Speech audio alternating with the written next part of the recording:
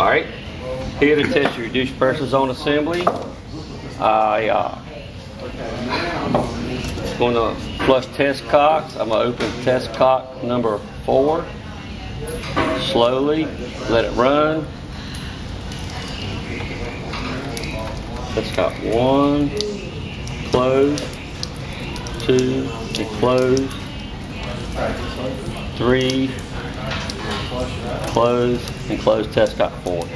You want to open test cock 4 and let it flush through the assembly. That way you will not exercise the relief. I'm going to hook my high side hose to test cock number 2, my low side hose, test cock number 3,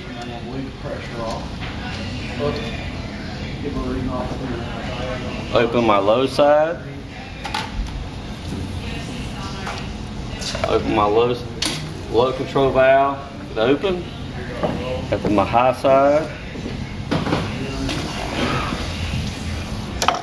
open my high side control valve, close it,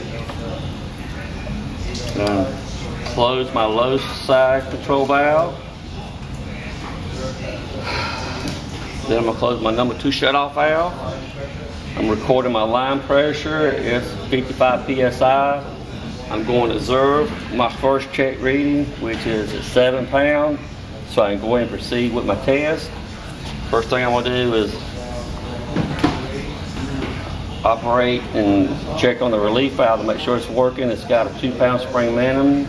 So I'm with my low control, two turns, then crack my low control valve, a quarter of a turn. Watch as the water drops out of relief. I've created a cross connection. I'm running the high pressure water on the low pressure side.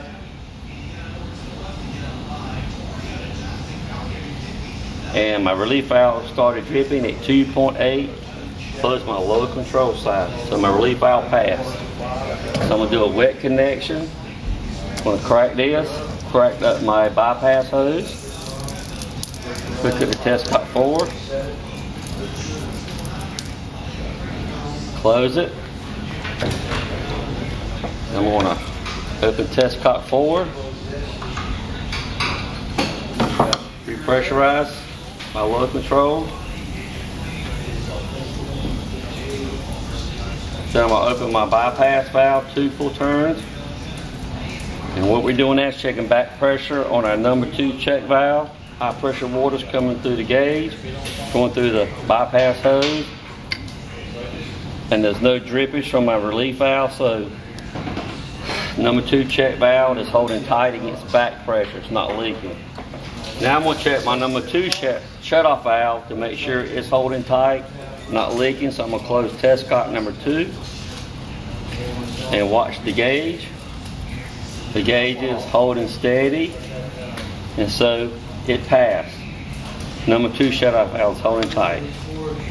So now we're going to check our number 1 shut-off valve, closing my low control valve, the bypass valve, excuse me. I'm repressurizing, bleeding it, closing it. The number 1 check valve is holding at 7 psi. My relief valve opened at 2.8. So I tracked the 2.8 from the 7 pound to get my buffer, and that will be, anyway, it's above 3, so it passed. So now number 1 check passed, and I'm gonna go on and then close off test cock 2, 3, and 4. Take off my bypass hose.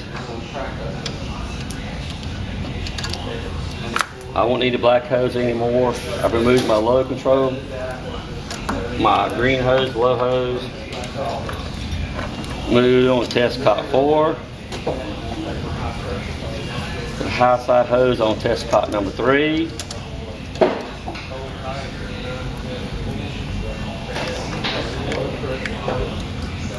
Open test cock number 4.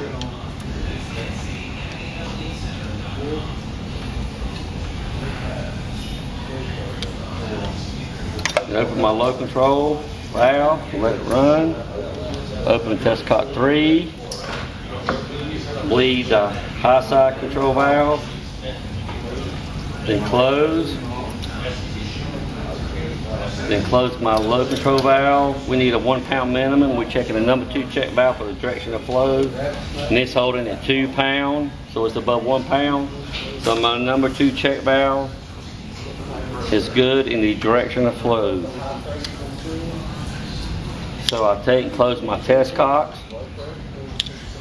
Remove my low control hose, my low hose, my high hose. Make sure all my test cocks are closed. And restore the water back to the customer. And we have finished doing the RP test.